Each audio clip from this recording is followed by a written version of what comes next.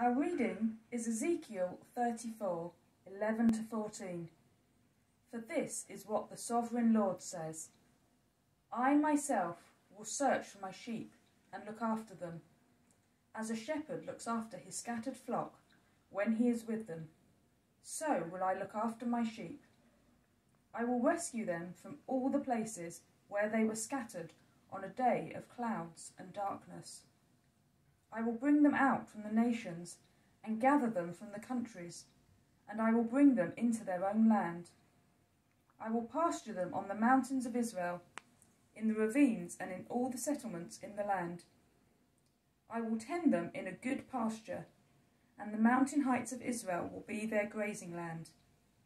There they will lie down in good grazing land, and there they will feed in a rich pasture on the mountains of Israel. This is the word of the Lord. Thanks be to God.